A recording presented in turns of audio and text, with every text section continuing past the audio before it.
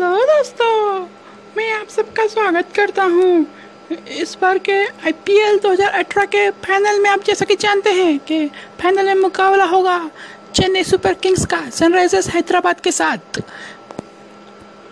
क्वालिफायर्स में Chennai super Kings ने Sunrisers Hyderabad को हराया था और फाइनल में एंट्री की थी, और सनराइजर्स हैदराबाद की टीम ने कोलकाता नाइट राइडर्स को हराकर फाइनल में प्रवेश किया है।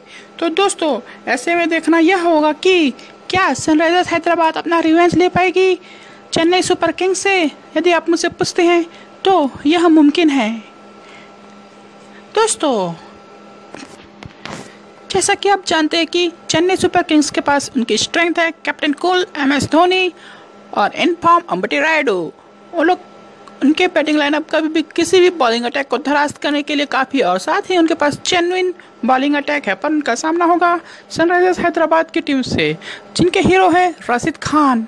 जी हाँ दोस्तों, राशिद खान और केन विलियमसन की जोड़ी सेमीफाइनल में यानी कि क्वार्टर फाइनल 2 में काफ़ी शानदार प्रदर्शन किया था, और उम्मीद है कि इस बार भी वो वैसा ही करेंगे। और फाइनल में यदि आप मुझसे पूछते हैं कि इस बार के आईपीएल 2018 के विनर यदि कोई होंगे तो वह होंगे सनराइजर्स हैदराबाद।